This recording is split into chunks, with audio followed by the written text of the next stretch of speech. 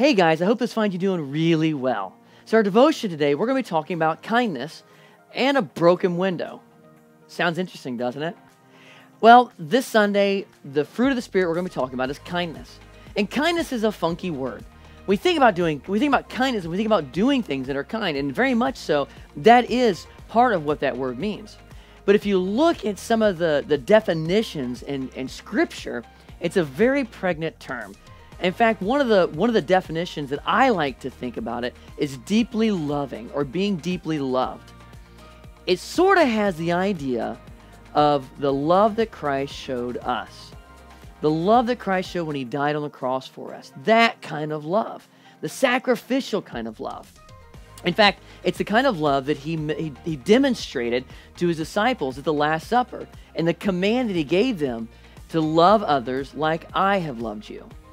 And so that's a kind of kindness. It's doing those kind things, but the motivation is love. And when we do those things, when we respond obediently to the Holy Spirit, when we're prompted to do those, it produces that kindness and gives us the ability to have that kind of love and that kind of kindness to show towards other people. It's something that we can't manifest on our own. Now, what does that have to do with a broken window? I'm about to tell you. So this morning, I had to go to Marion to pay a visit to somebody in the hospital.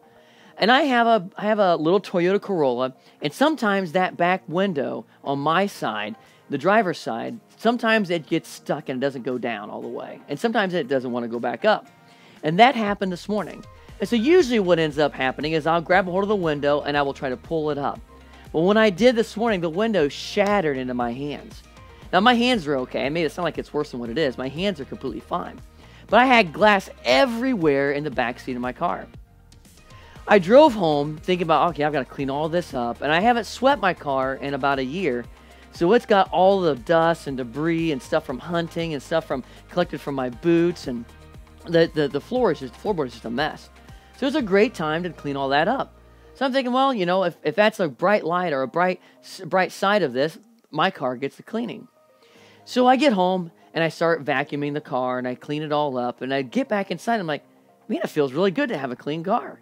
I actually appreciate my car. I actually like my car. I feel like I've nurtured it. I feel like I've swept out all the junk and debris that's collected on the inside. And it reminded me, sometimes our relationships get that way. And we don't show the love that we're supposed to. We don't show the kindness that we're supposed to. Sometimes we take those things for granted. We take those relationships for granted. I took my car for granted. And once I started nurturing and taking care of it and sweeping it out, it sounds kind of weird to nurture a car, right? But once I started doing that, I had a deeper appreciation. I really like my car. And I had an appreciation for it.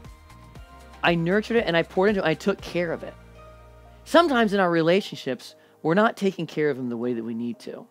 It may be a relationship with us and our Savior, or it may be a relationship with a family member, a spouse, a child, or maybe a mom or a dad, or maybe a friend.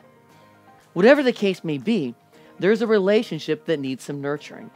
Maybe it needs some dust instead of debris cleaned out just from years of just junk just collecting. Kind of like the back of my car, the floorboard of my car. All the leaves and all the debris and all the junk got cleaned out. And when it gets cleaned out, it feels so good. And when it gets cleaned out and I've poured into it and I've spent some time with it and invested in it, it feels really great. In fact, I got in the car and it felt really awesome to drive it. That's the way it works in our relationships. When you invest in a relationship, when you take the time to invest kindness and invest love, whether it's a relationship between us and God or somebody else, a horizontal relationship that we have on the planet Earth, we end up feeling like we've nurtured that relationship. And we're not taking those relationships for granted. And we brush the dust off and we clean it up. And we start doing the things that love does. And we start showing kindness. Here's a challenge for you. Who is in your life that you may need to nurture a relationship? You may need to brush some of the things aside and clean it up a little bit. Maybe it's a relationship with God. Maybe it's a relationship with a family member. Whatever the case is, start nurturing that relationship and stop taking it for granted and pour into that relationship. And when you do, you'll find that you'll appreciate it, and more so, you'll find that you love it even more. And you'll find that God will give you what you need to show that kindness, to show that kind of love to another person. I trust that you're going to do that, and I trust that you're going to rely on the Holy Spirit to do that this week. I love you guys. Thank you so much for being a part of our BNC family.